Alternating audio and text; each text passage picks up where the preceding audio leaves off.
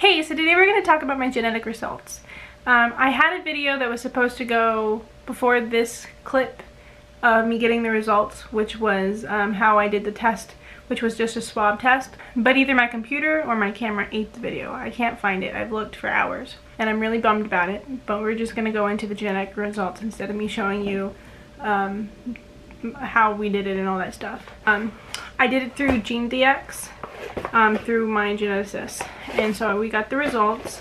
I have a copy of them, and I'm not going to read the whole thing to you. I haven't decided if the genetic results are going to be public. They are on my Patreon though, so if you wanted to see them, you could join my Patreon. You can check in my description box. I've made it public. I haven't decided yet. It is pretty it's my medical records, kind of, so I don't know if I want those totally public yet, or even ever, but I do want to go over the gist of what they say and all that stuff. My refrigerator is making a lot of noise. Let me go turn that off real quick. Okay, I'm back. So I got the genetic results and they were unexpected. I'm always out of breath, I'm so sorry.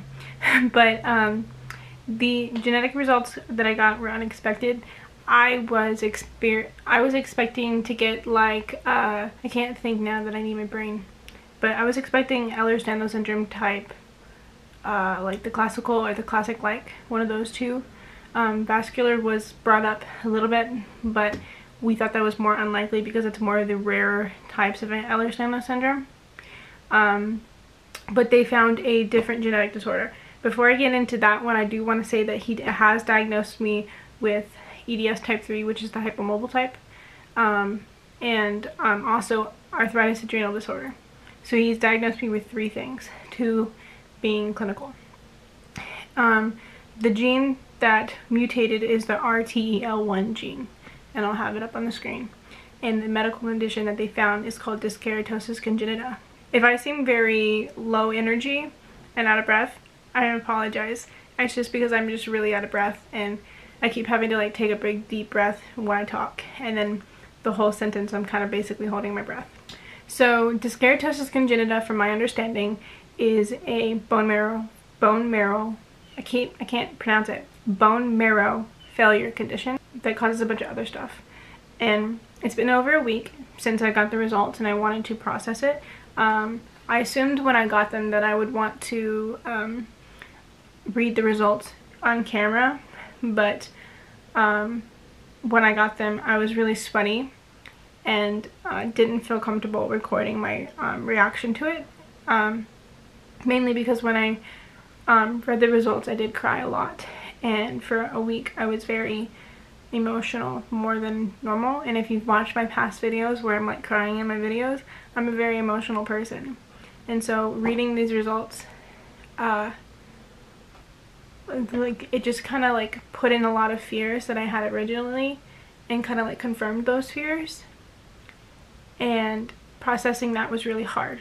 I do want to say, before I get into exactly what dyskeratosis is, I'm going to kind of give the gist of it, and I'm going to make a better video about all my medical conditions later on, like I want to do a series. But before I do that, I do want to say that I'm going to be talking about children and like me having children and my thoughts and stuff like that, and it can be considered what's the word? Think of the word now. I don't want to use the word offensive because that's not the correct word. It can be considered controversial. That's the word that I want, because my opinions might not line up with yours, and if they don't, then I'm sorry. And I'm really worried about how well I'm going to be able to articulate exactly how I'm feeling and what I want to say and all of that. Like, I've recorded this video so many times. The first time it came out really well, but I was blue because of my light, because I have an Alexa, and she's now just saying hello. But sorry, but it's just a lot of stuff to go over, and it's a lot to like, my phone does never want to be quiet. Okay, it's a lot to go over, it's a lot to process, and I'm still not really fully sure how I feel about it. So technically I have 2 genetic disorders. Well, one's a condition, I believe. Ehlers-Danlos syndrome is a syndrome, not a disease. and then dyskeratosis congenita is a disease. And dyskeratosis congenita is not considered to be terminal, but it is considered to be life-threatening. And so the fact that I went 22 years, because I'm 22 now, without knowing that I have it is kind of scary. And so there's that to kind of process. And I'm thankful that I didn't like spontaneously die because of something related to the disease when I was younger, because that happens a lot. A lot of people die because they don't get diagnosed, and a lot of people even die once they're diagnosed because of either bone marrow failure. I don't know why I can't say that. Some types of cancers, because my risk of cancer is like sky high. What else? Lily saying hello. Can you say hello? You're the prettiest. You know that. You're the prettiest. Look. Oh, I know. Look at her eyes. Look at your eyes. You're just so pretty. Yes, you are. You're just so pretty. Yes, you are. You're my little baby. Okay. She's done with us. I don't remember what I just left off of. So, I don't know how much I'm going to talk about Ehlers-Danlos syndrome. I think I'm going to focus mainly on dyskeratosis congenita, and I might touch base on Ehlers-Danlos syndrome and the arthritis adrenal disorder. But it's mainly going to be about my thoughts and feelings and all that with the DC. I think I left off as it being as it can be fatal. It's not considered terminal. Like, for instance, cystic fibrosis would be considered terminal. Dyskeratosis congenita would be considered life-threatening because the mutation in your genes itself is not going to kill you, but the things that it can cause can kill you. Well, the things that it can cause can kill you, which I'm not too sure exactly how accurate that is, because again, it is considered a bone marrow failure condition.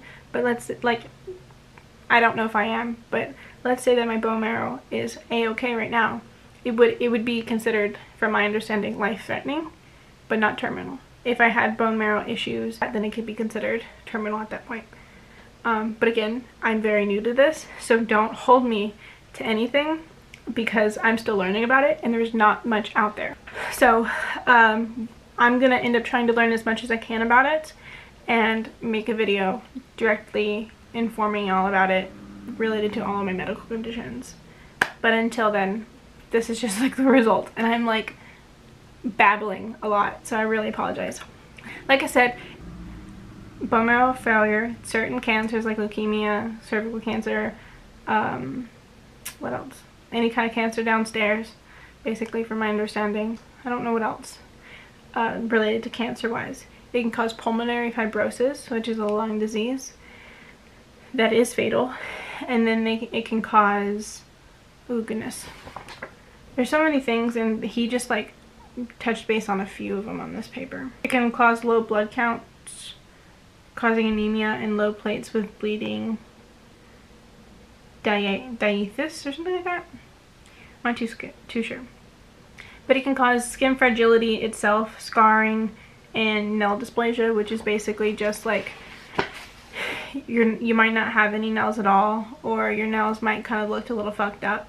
I don't know how else to say that, but just rip the band-aid off. I have one nail that looks a little weird on my toe, but it's not like it's a huge deal. It just kind of looks like there's a crease in the middle and the bottom part, so like this part of the nail is folding over on top of it, but it's very small, and I never really noticed it until I started looking at my nails, so it's not an issue.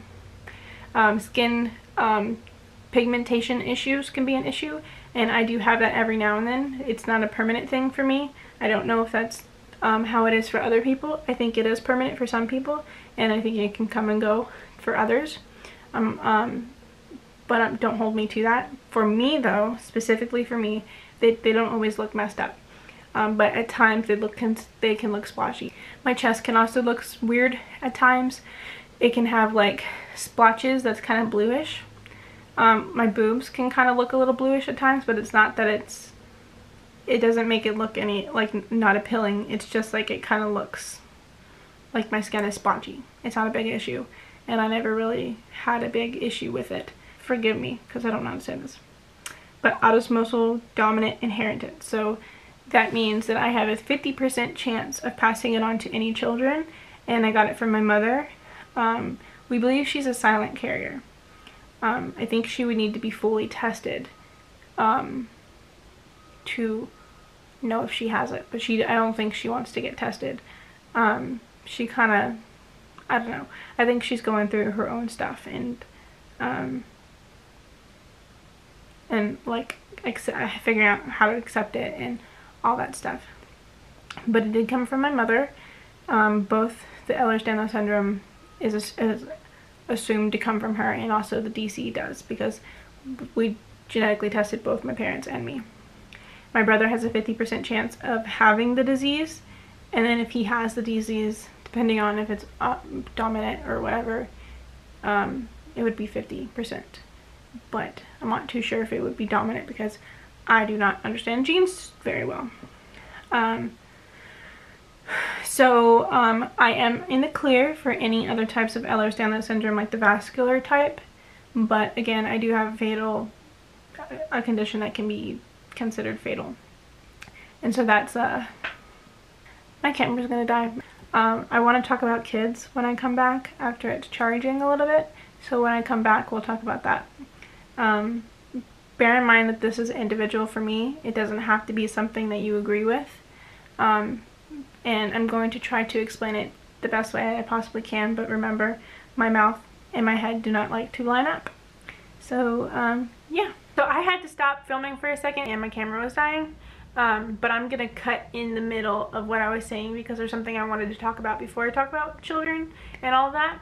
And so ignore my hair, it's the middle of the day and I'm staying up longer than I would like. So something that I want to talk about before I talk about children and my opinions about that, which I'm a little nervous to get into that, but I'm going to anyway, is that about pulmonary fibrosis. Dyskeratosis congenita can cause pulmonary fibrosis, and I'm pretty sure it can probably cause some other lung diseases, but the main one that I know about would be the PF, and I'm gonna refer to pulmonary fibrosis as PF and dyskeratosis congenita as DC. So I have been out of breath for over a year now, I would say, and it has been increasingly getting worse. It's very, very aggravating and very, I hate to say it, but disabling at times. Like, you know, I have the POTS and I have mast cell, and both of those things can cause shortness of breath, but they wouldn't make my oxygen levels drop. I've had several different pulse oximeters. Hopefully I'm saying that right. I'm gonna call it a pulse ox. And I've increasingly had my oxygen levels drop, and I'll show them up here. And it's been very concerning because so far the lowest it's been getting is in the 70s. Majority of the time when that happens, it's after like I've cleaned a little bit, I might have just taken a shower, I might have been cooking, any kind of like minor movement related thing can make my oxygen levels drop. A few times I've been laying down or sitting down and it's been going pretty low, but majority of the time it's when I'm up and moving, which can be the first stages of PF. We're gonna let them pass. Okay, they passed. Supplemental oxygen is needed once it's under 90, and so that's pretty concerning. I really do not want to have to go onto supplemental oxygen. It just seems very annoying and aggravating, but if it made me feel better and I could like talk better without like gasping for air and having to cut it out all the time in my videos, that'd be really nice. When I'm talking, it constantly feels like I'm holding my breath, which is just obnoxious, and it used to not feel like that. And apologizing for breathing loud all the time, it's really, really, really annoying. The symptoms are there, and they're very annoying, and they're becoming increasingly worse, and that is frightening, scary, concerning, a bunch of words. And 2 doctors now have told me that I need to see a pulmonologist, and I'm in the process of making an appointment.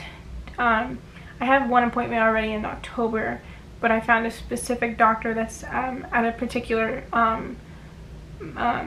place that has worked and done research related to, like, I think it's for, I'm sorry if I'm wrong, but telomere, let me get it online, hold on, telomere links. And DC is when the ending of your chromosomes are shortened. And so he's worked with related disorders, diseases like DC, and I believe specifically with DC, because the telomere association actually got me in touch with them and a oncologist doctor that I might end up seeing. She's in Houston though, and I'm in Dallas area, so that's a 4-hour drive, and I can barely make a 30-minute drive. So I don't know how I'm going to do that. It'd be very hard for my parents as well because they work, and taking off is just pretty hard.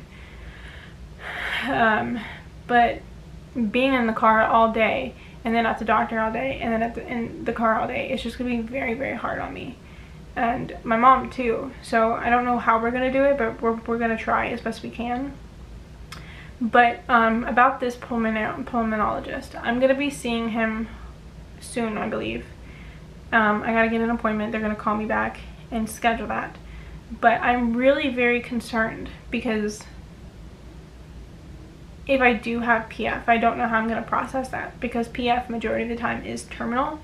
From research online, it's 3 to 5 years. And I know a lot of people are going to be like, well, don't research, but I'm not the type of person that's going to get scared from research. I want to know. The more knowledge I have about something, the better I feel.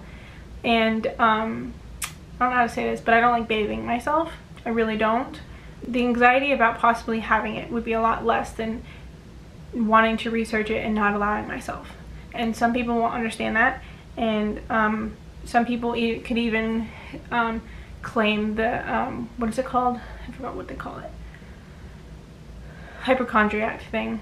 And that's not what it is, because when you have 2 doctors that have suggested that you see a doctor related to pulmonary fibrosis, then it's a big, it's not something that you're afraid of anymore. It's something that could actually be a reality. And when your oxygen levels are showing something wrong with your lungs, it's a reality. And it's something that I have to face head on, because if I do have it, then the just amount of work in order to keep myself healthy is going to be ridiculous. I'm probably going to end up most likely being forced to get a feeding tube at that point. I'm trying everything in my power not to. The reason I would get a feeding tube would be strictly for medicine. I might do supplemental feeding every now and then, but it would mainly be for meds, which is uncommon, yes, but I'm in a very particular extreme scenario, or whatever you want to call it. And medical care is very much based on the patient. And at this point, I can't breathe. A feeding tube kind of makes sense. And it would most likely be a J tube, not a G tube, because of the reason I would be getting one is because I can swallow pills fine. It's just I vomit them up. And I vomit food too, but thankfully I've been keeping my weight up. Which is basically just me not giving a shit about feeling gross. I'll eat anyway, which really sucks, but I did that to avoid a feeding tube, and you know, I'm still gonna do that because I really don't want to do supplemental insurance and nutrition. But to get a feeding tube strictly so I can take medication, because I have a bunch of these medical conditions that could be possibly improved with medication, and I can't take anything, which is really aggravating, because like I had a really bad infection and I ended up having to go in the hospital to get IV infusion, IV and antibiotics, because I just couldn't take the stupid pills. I would throw them up within 20 minutes, which is just obnoxious. And it was getting to the point where my fallopian tubes were so huge that when they first did a scan, they thought that I had an appendicitis, which it's got to be obnoxiously huge. So, you know, a feeding tube is something that's probably going to be in my life one day, and I really don't want to do that. But if I do have pulmonary fibrosis, it's going to force me into that, and I guess I just don't really know how to feel about it. I'm kind of venting to y'all, which feels weird, I guess, but like,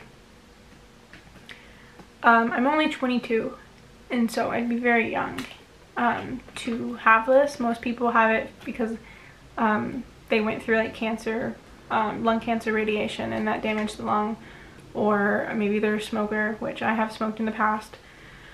But the cause of mine would be the DC. I'm messing with my table. But the cause of mine would be the DC, and rheumatoid arthritis can also cause it. So I have 2 medical conditions that can cause it. Gotta figure out if I have that, and if it's not that, what's causing the issue.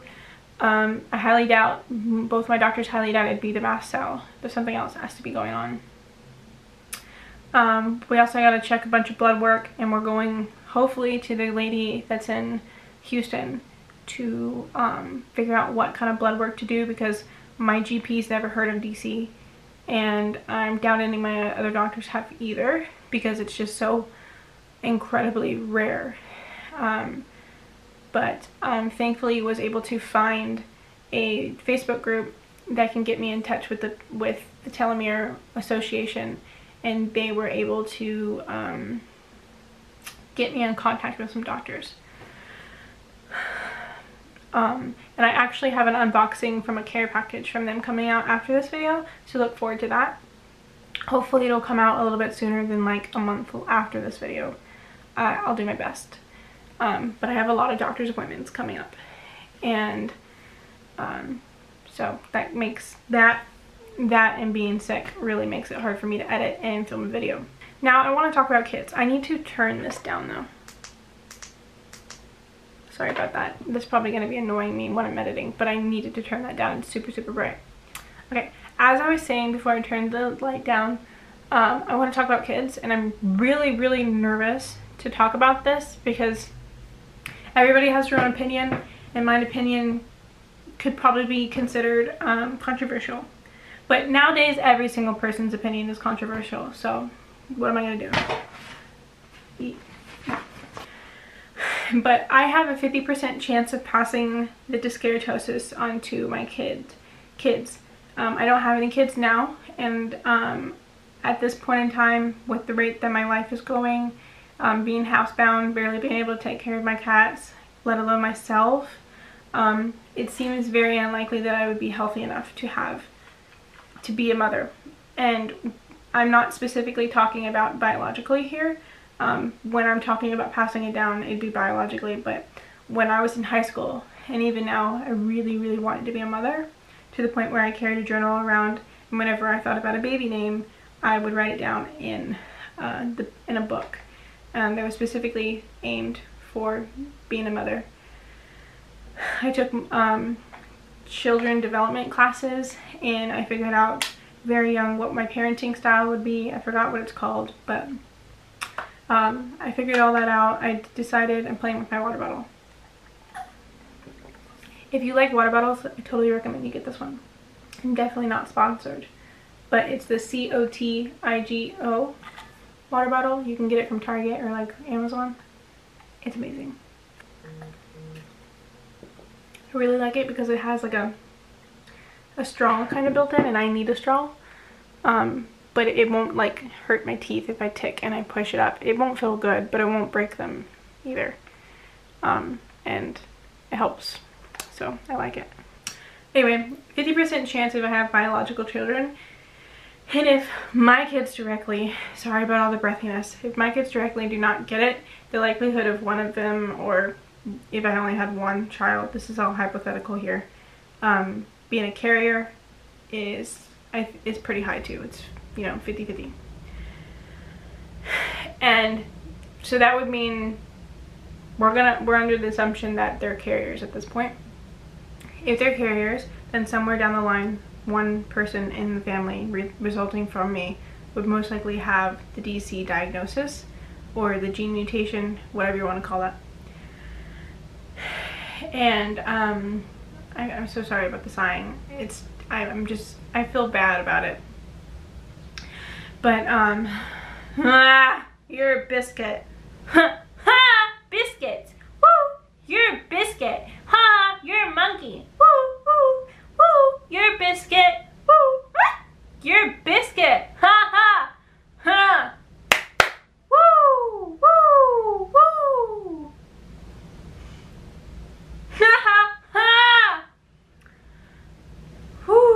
Sorry, they needed to say hello. I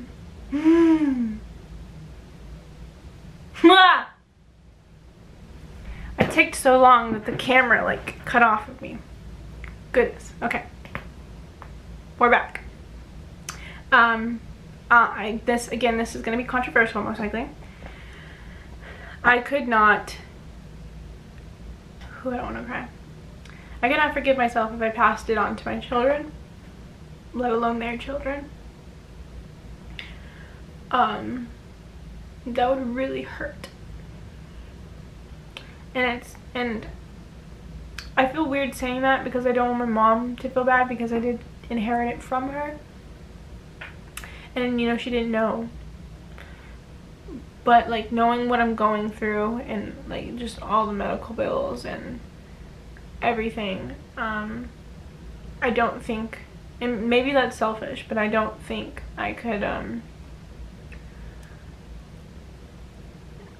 just watch them go through all of it and realize how hard it's gonna be, and especially how hard it is to find a doctor that knows about it because it's just so goddamn rare that it's obnoxious. I think there's only 7,000 people in the world with it at this point. Let's get the population. Hold on. Alexa, what's the world's population? According to the U.S. Census Bureau, the world population today is approximately 7.6 billion. So it's a lot of fucking people. And it's 1 in a million or less than 1 in a million, so it's roughly 7,000 people in the world that have this disease, which is very, very small. To put it in perspective with Ehlers-Danlos syndrome, I think it's 250,000 people. Ehlers-Danlos syndrome. Okay, so comparing it to Ehlers-Danlos syndrome, according to Google, I know some people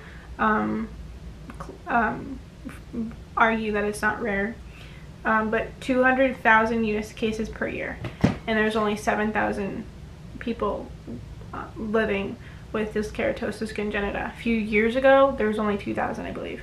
So it could be even lower than 7,000. That, again, the 7,000 is with my own math, and I'm definitely not a math expert.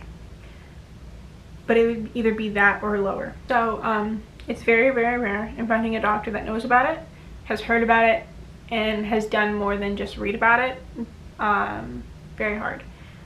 You know, you can go to medical school and read a small paragraph about something, but you're not an expert about it. And finding a doctor that wants to I can't think of another word besides be an expert about a very, very rare disease is going to be very low, because their patient, the amount of patients that they're going to see is very low, and it's not going to really be worth it. So, as I was saying, I would feel very, very bad, and I don't think I could really forgive myself if I was sitting there watching my child suffer because of my selfishness to have a child. Because I really, really, really would love to have a child. Just the ability to watch them grow and to see what kind of personality they're going to have and how they mold into a beautiful human being, and be there for every little thing that they could possibly do would just be extraordinarily amazing, and just everything that I would really want. Like, if I was just able to be a mom, I'm sorry about crying, I would feel very, very, very, what's the word? Content with my life. I'm very happy. And don't get me wrong, I am happy now, and I'm glad that I'm here. But the main thing revolving around my life at this point is my illness. And that sounds sad, but when you have to see so many doctors all the time and you're housebound, that's all you do. And there's not really, at this point in time, there's not really anything I can do about that.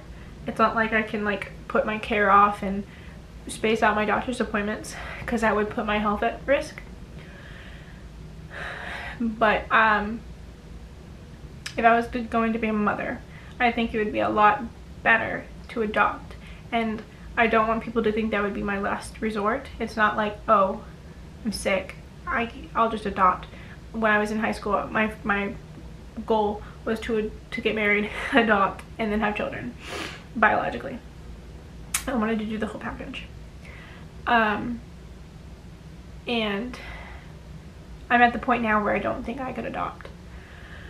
There's a big thing of adoption companies discriminating against me. And then there's also the realization that I don't think I could be the best mom at this point in time. I can barely take care of my cats, like I said, and a lot of times my mom has to help with certain things like the litter box.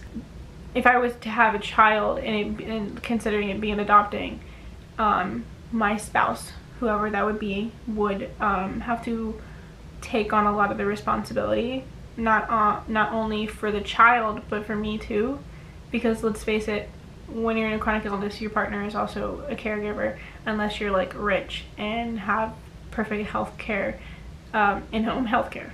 It would really depend on the person that I would end up with. I don't know who that is. I'm single at the moment. But you know, it doesn't seem like it'd be a really good thing to do at this point in time. I don't think that is permanent.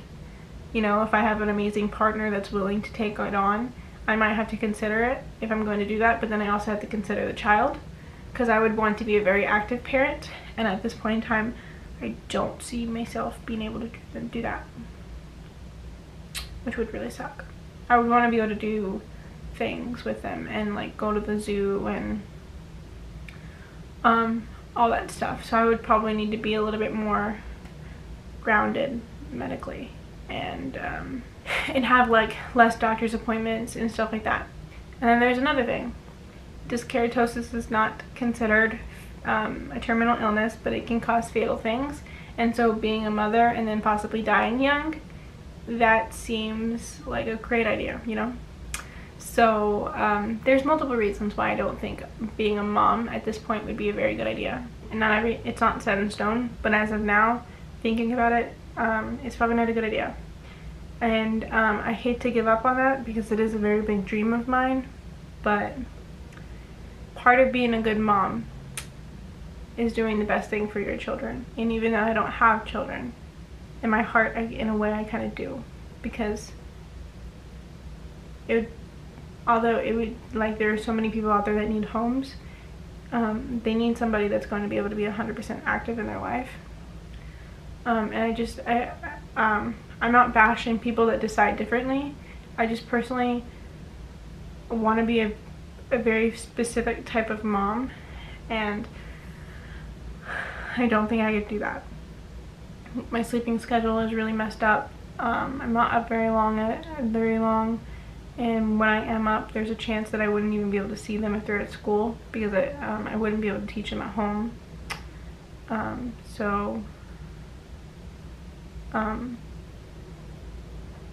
There's just a lot of things that I would miss out on because of my body being a pure asshole, and I think that would hurt me more than not having kids now.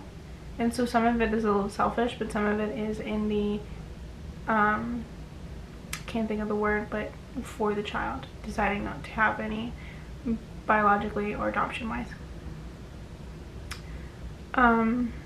So it's not the fact that I couldn't love somebody that was sick. I very much could. Like, if I could afford it and I adopted somebody that was ill, that wouldn't bother me.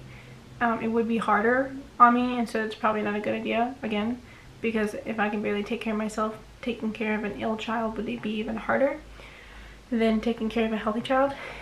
And you know, you can never guarantee things. And so if I was going to be a mom, I would want to make sure that I could do the best I can. And at this point in time, I do not think that I could do the best I can. And that hurts very, very bad. But sometimes you gotta make decisions that are painful. And I think this is one of them. Again, if it changes, then I'll let y'all know. But yeah, as of now, I don't think a kid would be a good idea. And I was even thinking about this before I got the before I got the DC diagnosis. When I assumed it was just Ehlers-Danlos syndrome, that's a genetic disorder too. So, you know, didn't want to pass that down either because it's very painful and it's aggravating and it's expensive too. Finding a doctor that wants to treat you is hard and all that stuff. It's really hard to look at the camera with the ring light. I think that's really much it. I'm not really going to touch base on the arthritis adrenal disorder, I don't think. I can let you know what it is, but there's not... I Google it, I don't see anything coming up about it. It's a receptacle, skeletal, and dysautonomia symptoms. So it's kind of like a bundle of EDS with a different name from my understanding. But my gene is dominant, so that's why it'd be a 50% chance of passing it on to my children. And then I could touch base with the Ehlers-Danlos syndrome. Having a child with Ehlers-Danlos syndrome is also considered a high-risk pregnancy. And then DC itself can also cause infertility. So there's a lot of things playing a role in that, and it's really complicated and all that stuff. But I can barely keep my eyes open and I can barely look at the camera. So I'm going to talk to y'all later. Don't forget that I love you. Thank you for staying alive. Remember, you know your body better than anybody else, so please listen to it. And I'll see you next time. Bye.